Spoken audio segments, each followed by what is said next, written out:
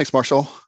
Welcome everyone to today's Q&A. My name is Gary Gerber. I'll be hosting today, and Alex Manriquez will be driving documents for us. So as we're asking questions, sometimes we'll have the documents up on the screen to help explain and answer questions. Don't really have a lot of big announcements today, or actually really any. It's kind of a slow week for us, thank goodness. It's nice to get a little bit of a break. End of year's right around the corner though, and the dates for end of year when it starts is going to be May 8th. You could be uploading data in some cases. In some cases, you're going to have to wait till the school's out, but the actual processing for end of year will begin May 8th. And the deadline for the initial deadline is July 28th. And then there is an amendment window from the 29th to the 25th of August for end of year. So just keep that in mind. Other than that, I don't have a lot of announcements. Martha, Angela, did you have anything to add? We did have a deployment going yesterday, Gary, and the known issues and fixed implemented issues is up to date. There were only a couple that went in for production. The dev and test folks are working on end of year and SPED redesign project right now, and data discrepancies as well. Great. And we will get started.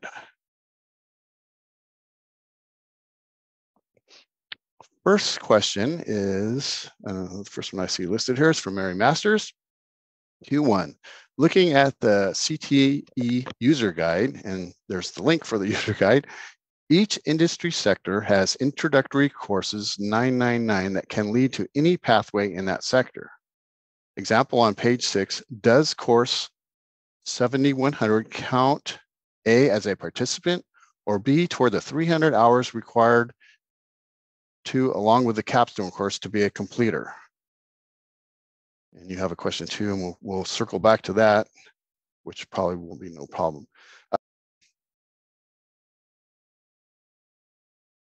If I can jump in, Gary. Okay. The 7,000 one, it's exploratory, and this one does not contribute to the 300 hours. So all the other ones, though, can contribute to the 300 hours. And I don't know if that's just part of her question. Okay. It was 7,100 specifically. So right there, I think you answered it. Perfect. And that's that document that was the CTE user guide?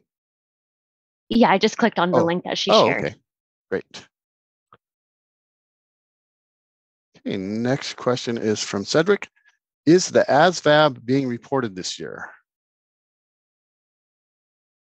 I don't know. The Armed Services aptitude test, and I'm on their website right now. Cedric, doesn't say it's not. If you want, you could put in a ticket and we'll send that up to CDE if you just want confirmation that it is happening. Next question, Q1 from George. When will the training videos for the end of year 1, 2, 3, and 4 be released? I'm not sure when the new videos will be released soon. However, there's not a lot of changes from previous end of years.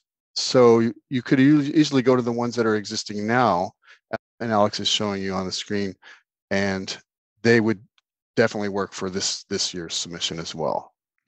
Yeah, and we try to make sure those videos are up once we get a good live training started. Then we try to get one of those edited and placed in for you guys. So what that means, our training's not going to happen until the early part of May, that you wouldn't see this year's recordings until likely the end of May. So if you can't wait that long, using last year's is a good substitute. Hey, how are you? That working, what can I say? Adriana, we can hear you. Someone snuck through the mute block. Next question from Alex. Q1 for error message SPED 543. Does this mean that every other field not listed on the fields validated list must be blank, or is each field listed should be blank? What is that error? They have to match, right? The incoming to what's already there. It has to be Oh, right. blank. Yes. And Alex is showing you when you bring up the known issue or the error number, the descriptions, and it gives you in the error description, and she's highlighted right there. Yeah. So for these 3 plans, we don't expect those fields to be populated. Okay. Question 1 from Rebecca. Any updates on when the DD report will be available? It's still to be determined, Rebecca. We hit a snag in trying to start our UAT. And so until we have the UAT, we're not able to turn on the DDs. And once EOY starts, they're kind of not helpful for EOY anyway. Okay, question 1 from Kevin. The special ed meeting delay code 40, school break is no longer available for eligibility evaluation. If a special ed assessment for a EE starts in November, but is completed beyond the 60 days after the break, do we no longer need to address that with a meeting delay code? The valid code combos, Alex, do you have that handy so we could see what are the possible codes that would be, available for meeting type 40, I guess? Oh, no, I'm sorry, 10. The 40 is there, school break.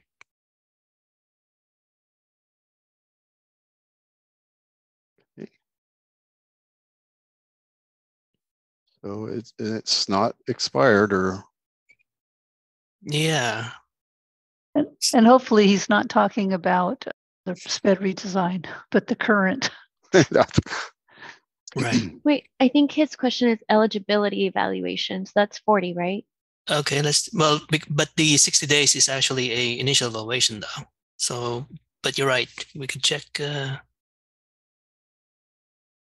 So the eligibility evaluation meeting, which reports to your triennial, is more than 60 days. So to clarify if you're more than 3 years, right, then you can't use school break. I don't think you would be able to. Okay. So that's why it's not a valid code. Yes, that's right. So maybe the initial evaluation is what he was referring to, which is, more than 60 days. After that, then you could provide your school break there. Okay, thanks, Joe. Question 1 from Dana. I have a student showing up on the 15.2 as a dropout. They left our district and enrolled in another district. I can see that the other district has them labeled with a school transfer code of 5 in a district of geographic residence that is not my district. They exited the student with a T168 and entered one of my districts as the expected school of attendance. Shouldn't they have sent them to a school in their district of residence instead of sending them to the last school that they were enrolled in? Can I contact them to change this expected school so that the student does not show up on my dropout list?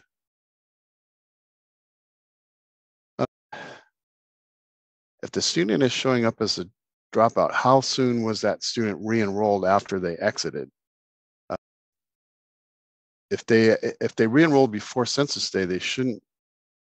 It shouldn't, but if it was after census day, then they might.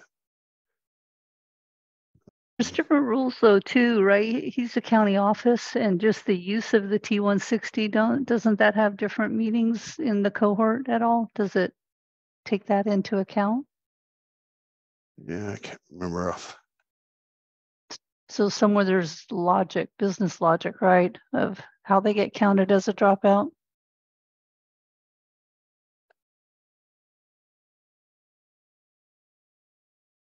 So this is the report mapping.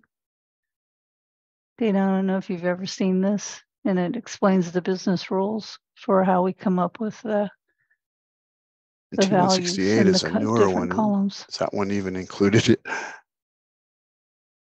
You're right. T167 is, but maybe this hasn't been updated with that change to the cohort.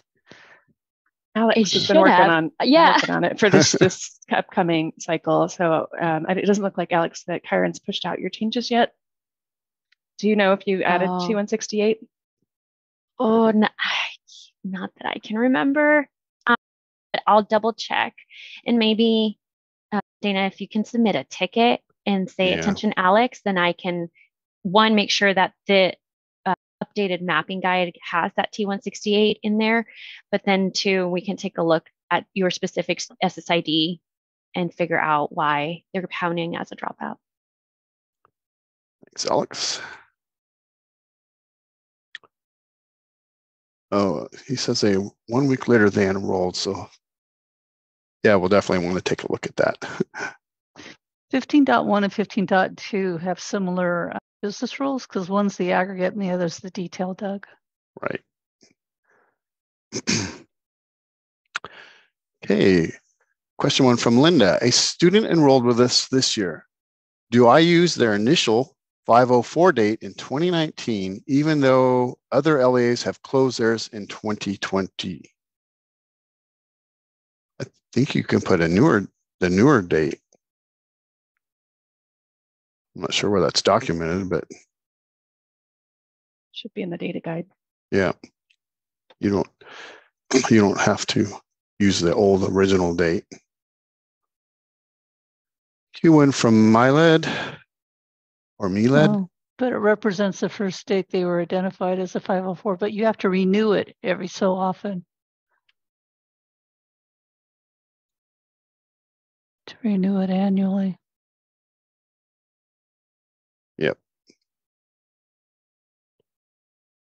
So use the original date. Yeah. Okay. What was that? Don't use it? Use the original date. Even though the previous LEA closed it out, still use the original date. Okay.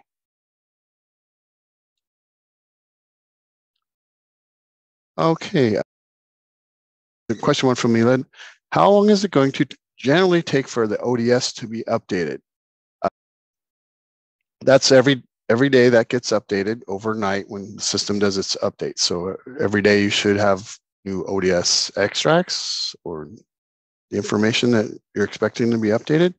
If you're talking about reports or extracts. If you're talking about just online, if you were to upload something and post it, that would be updated online in online maintenance right as soon as it posts. But generally, it's an overnight thing. At 3:08, Angela posted the documentation for troubleshooting the SPED 543. Question 1 from Karen. For a student who enrolled in our building 2 for SPED services, but then was determined not eligible, would their start and end date equal their parent consent date or the meeting date that they were found not eligible for services? I understand I should move them to my district level building, just stuck on what would the enrollment and exit date be?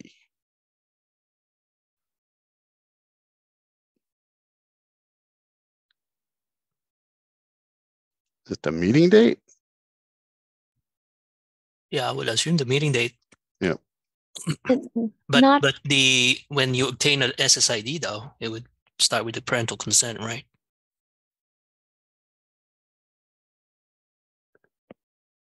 Yeah. And Alex has brought up the documentation. Oh, Flash the famous 161. 161. Thank you, Alex. Mm-hmm.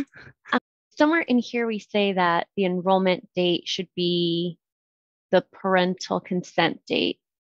Yeah, you're highlighting. Here it is. There it is. Yep. Yeah. And then if the student's found not eligible, then you would end for 70. If the student is solely there for special education, correct? Not enrolled in the school. Correct. Not enrolled in the school. You're right. Right. But if they are enrolled and they're found not eligible, then there's no exit on the SPED and there's no exit on the enrollment. Correct. It has to be the education plan type 900 if they're not eligible. Great, thanks guys.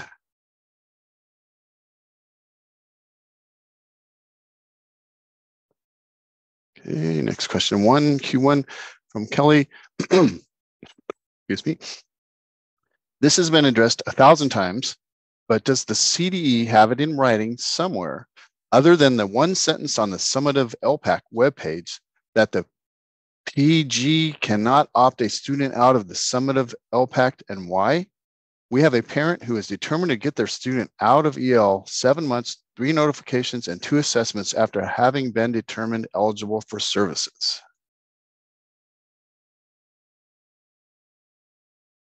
I don't know. Is this a ticket we need to escalate to CDE? So I don't recall it ever being FAQ. It may be an EL FAQ. They have a page, right? Yeah. Oh, Rebecca responded with something that might be helpful. Hope this helps. Parents or guardians of EL students have the right to decline or opt their children out of schools' EL programs or out of particular EL services within an EL program. If the parents or guardians opt their children out of a school's EL's program or specific EL services, the children retain their EL status. The school remains obligated to ensure the students learn English and achieve academically until reclassified as fluent English proficient. Wow. Thanks, Rebecca. That makes it tough for the school, doesn't it? And at 3:19, Rebecca posted information guide for LPAC.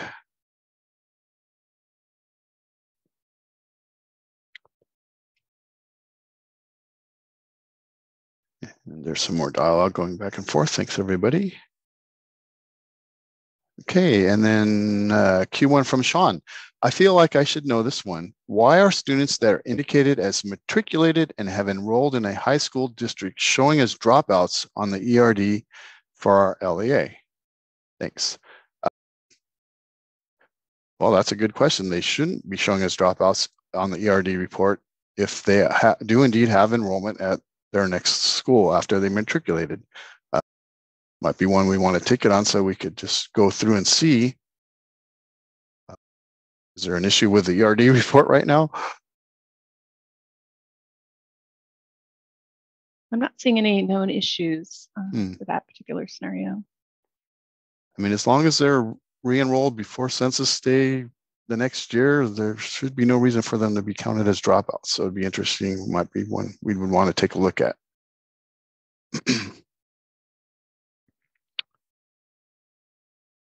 Okay, I guess we'll go back up to the Q2 that we had from Mary.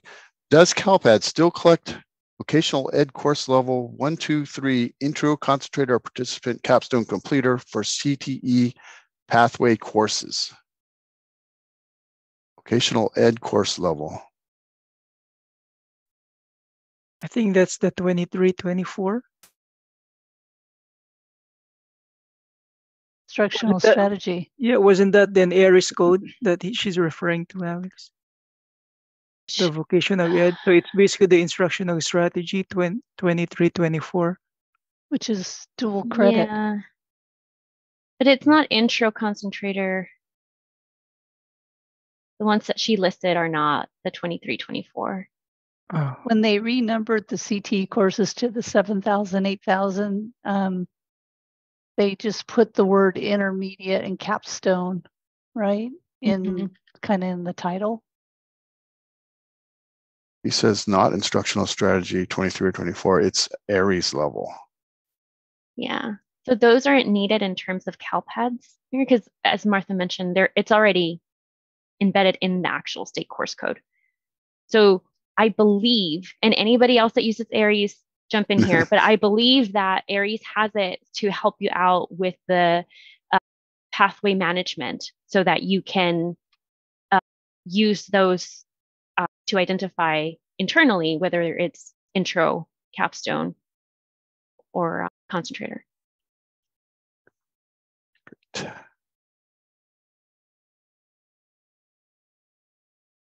And Stephanie says she believes that field is used for pathway management in ARIES. Mm-hmm. Okay. All right. Let's see. Okay. Okay, question one from Laura. Can you point me to the document that clearly lays out how 504 should be reported to CALPADS? We have some confusion with eligibility start dates across districts, meaning we have students who qualified in elementary are now in secondary. Do we use that original start date, or do we need to end the one from elementary and open a new 504 with a new eligibility when they join the secondary district?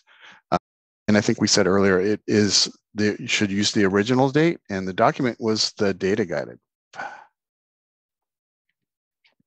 And Alex is showing you right there. So the column on the right, it has best practice be evaluated annually.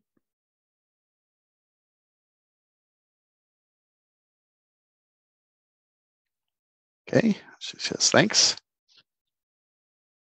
Okay, it's 3:24. Do we have any more questions? Oh, here we go. Thanks, Jean.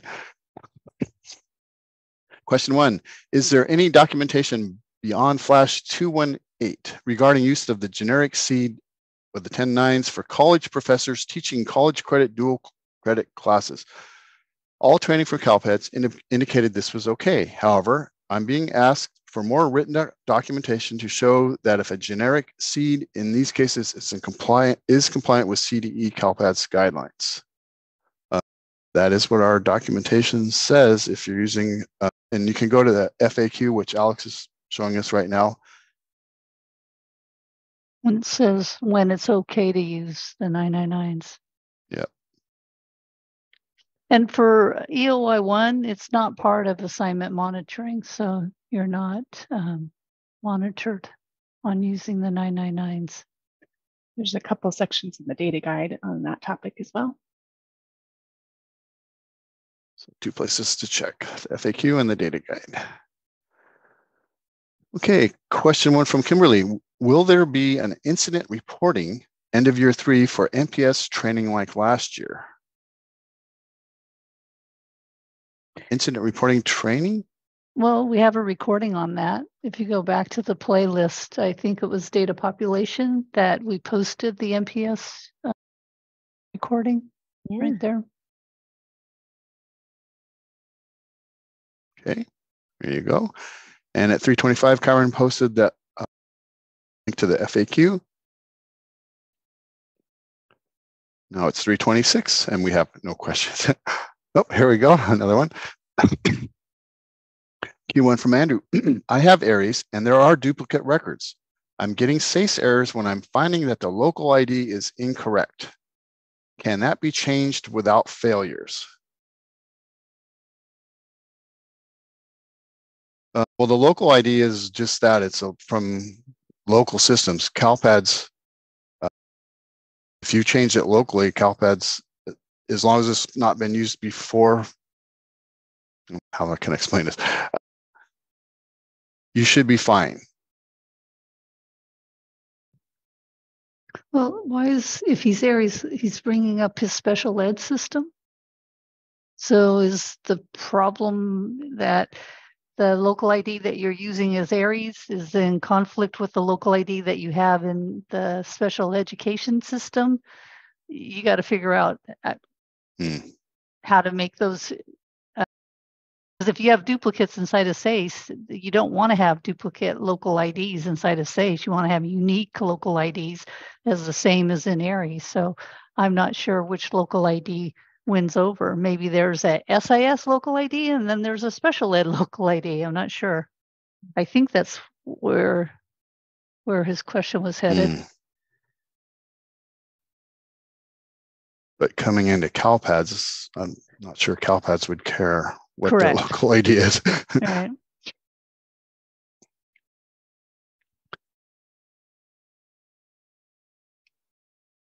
Okay, my screen just popped up. So let's see. Not sure. Let's see.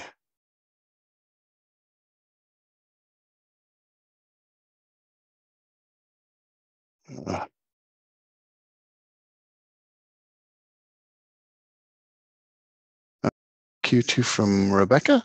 Not sure if this is for your team or CDE. Will there be any more CALPADS flashes being released? It has been a bit silent and there has been a lot coming out. Are we working on any flashes? I'm not, but CDE? Nothing in the immediate horizon.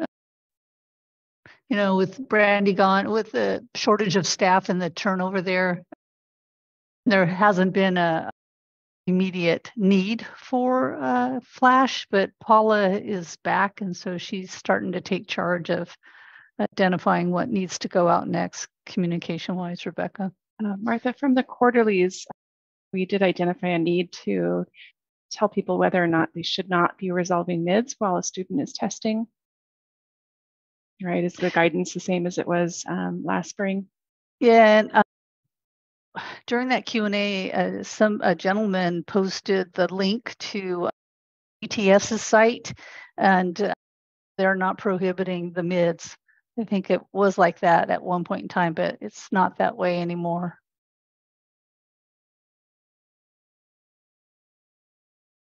I can find that link. But Rebecca, I think they will put something together, like the big changes for what's going to happen in the 23-24 year. It's just, we got to collect all of those pieces, and we had some outstanding questions on some of the changes. But once we have all of that info, I think they'll put something out. Okay. Q1 from Becky BC. Are MPS still supposed to report to their LEA for them to report the incidents? Yes. And Laura actually has some information there in her reply. And Kyron says yes as well. Thanks, Kyron. Question 1 from Priscilla. Was the quarterly meeting for end of year last week recorded and available for viewing?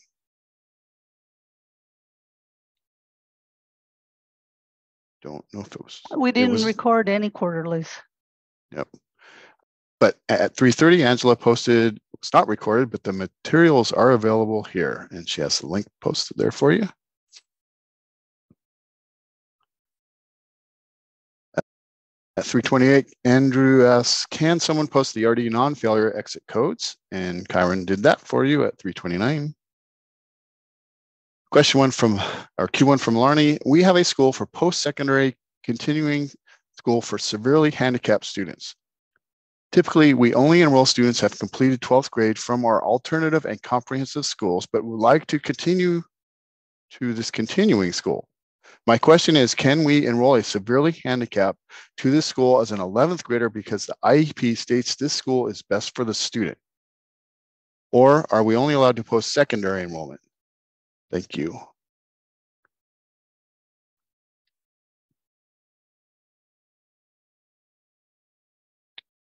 I don't know.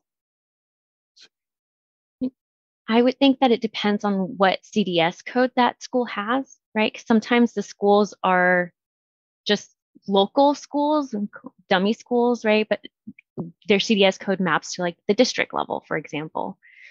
So long as you can enroll the student in 11th grade at that school, I think it's fine. I think that the only caveat here is you can't tag those students in the 11th grade as adult age students with disabilities and transition status. So they would just be a regular 11th grader at that specific school. Okay, thanks, Alex. At 3:31, Martha posted regarding the mid-resolution during LPAC testing link. Just to clarify, it says that resolve the mid before you start testing. Because there's extra work if you do it, but it doesn't prohibit you from doing it.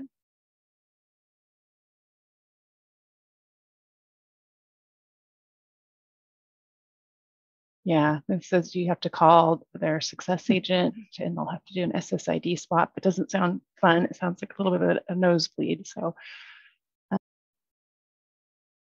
So resolve mids before they start testing is basically the message that they have. Okay. At 3:31, Marshall posted a link to the quarterly transcript.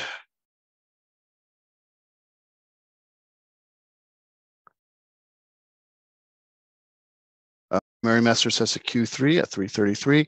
When looking at exits for over 18-year-olds mid-year, so they didn't really finish their 12th grade, until we get verification that they have gone to adult school or are pursuing a diploma, should we use an E230 360 or a 400?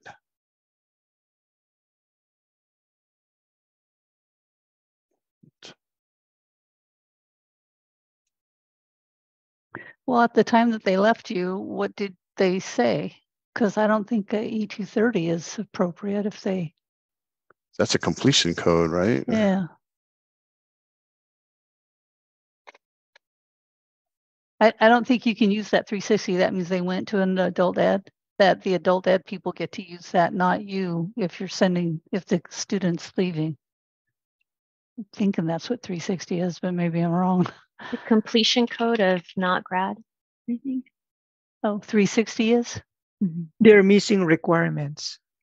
So the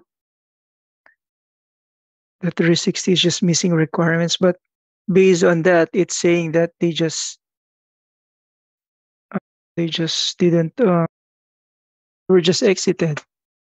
Yeah, so mid-year. the difference, I think, is they stopped coming to school and you have no idea what happened to them, right? That's the Yeah. E400 Mhm. versus they decided they're going off to join the military. So they left without, earning enough credits for high school. I don't know.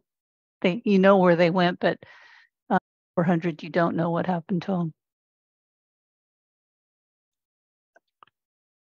Okay. Q2 from Dana. I have some ERDs for exit code E400. The students in question were under the age of 6 when they exited. They enrolled at the school the following year. Should I change these exit codes, and if so, to what? E450?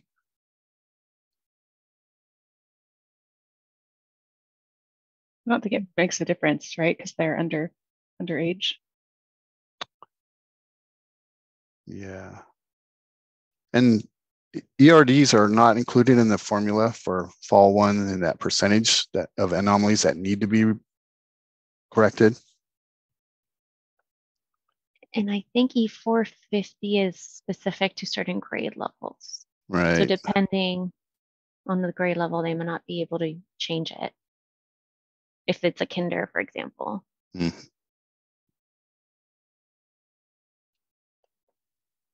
Okay.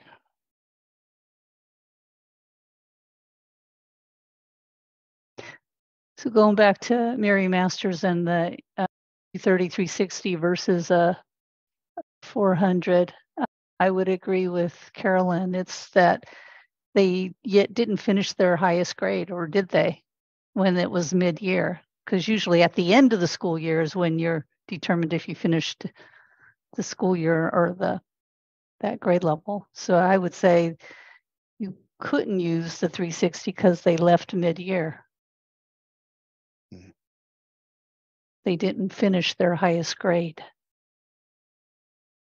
Unless they did. I don't know. You know the specifics of the student.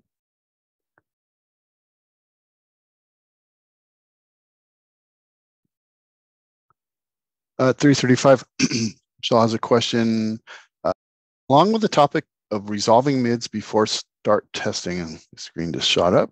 Hold on. What about if we have to change a start date? Submit a delete transaction and then submit the correct date. There will be no problem if this student has already started testing when the delete correction is submitted. So if you have to change the start date, you have to delete the record and put a new record in. I think if you do that all before the data goes over that night, right? You don't want to delete the enrollment and not have anything in there for days. Yeah, so as long as you delete it and replace it with the correct one showing enrollment during the day, should be fine.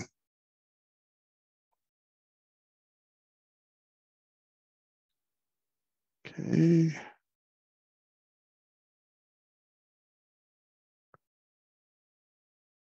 I think, unless I missed anything, I think that's all the questions so far. 3:38. Are there any more questions?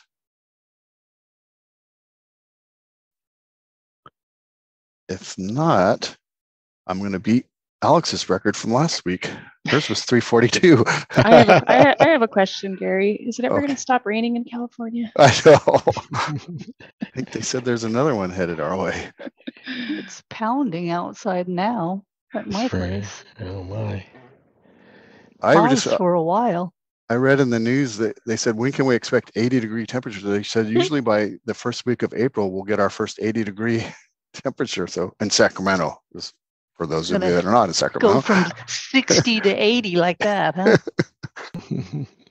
Yeah, me too, Cammie. Sunny and 70 degrees. That's what I'm looking for. Yeah. Yeah. A couple of us at CSIS are letting our lawns getting out of control. This grass is too wet to cut. Dominic says, my dogs love the rain. I don't love when what they track in the house. So I'm right there with you, Dominic. We have 2 doodles and I will not let them in the backyard when it's raining. They have to go to their dog run. Pothole and mudslides to stop. Yikes. Sylvia says, SW students with disabilities post-secondary status, can he be enrolled with enrollment status 20? Secondary enrollment? No. Has to be primary. Has to be primary.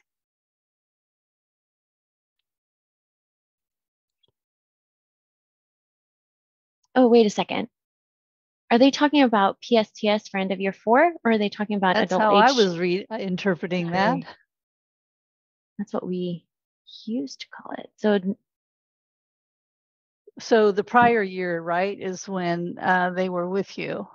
And now you're going to survey them this year to see what happened to them. And so do you survey students that were secondarily enrolled? So we have an FAQ for that too. Ah. Right? Or is it a flash? Yeah, I believe there's definitely one that is a flash. Let me check that as well.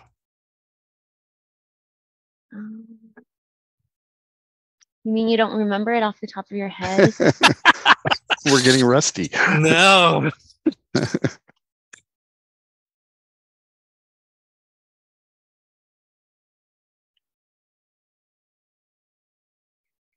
$203.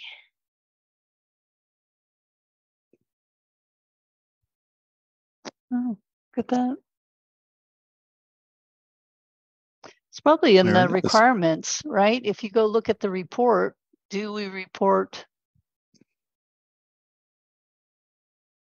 secondarily enrolled? Or is that part of the report? We just report out on who gave us a survey, a PSTS record. We don't look to see what their prior year enrollment was.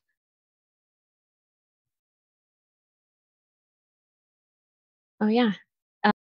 Primary, secondary, and short term. Oh, there it is.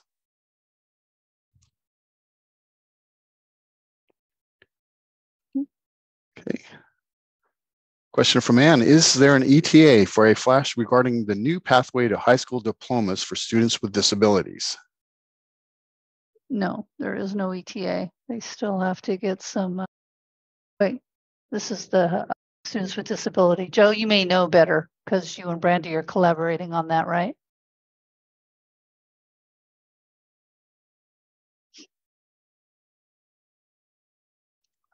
Are you there, Joe? Are you on mute?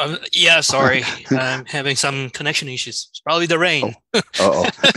But we still don't have an ETA, unfortunately, but we're in progress. Put it on in progress right now.